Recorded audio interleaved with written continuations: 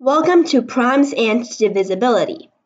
Starting from this series, we're going to start moving on from algebra and more to number sense.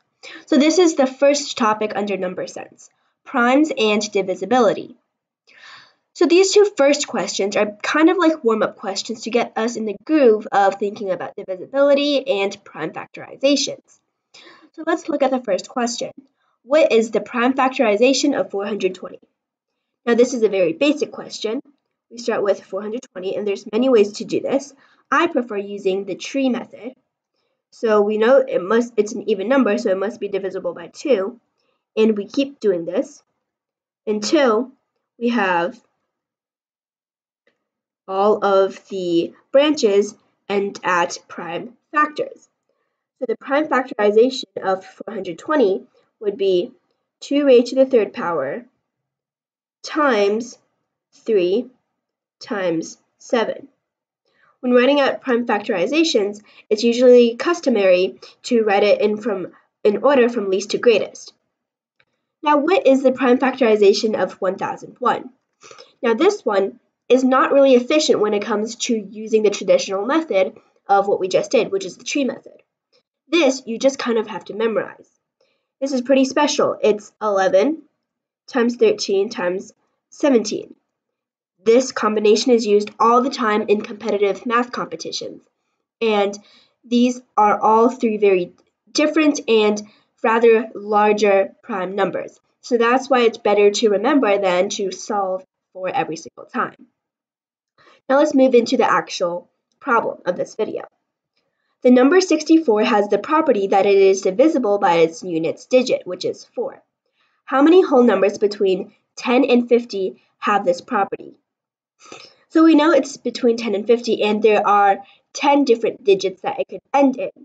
But we can't really say that a number is divisible by 0. So really, we're going to have 9 columns here.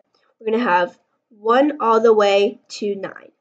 So now that we have all 9 of these columns, let's analyze each column. So under this column, we're going to be writing out all of the numbers between 10 and 50 that end with the digit 1. But any number is divisible by 1. So here we're going to have 11, 21, 31, and 41.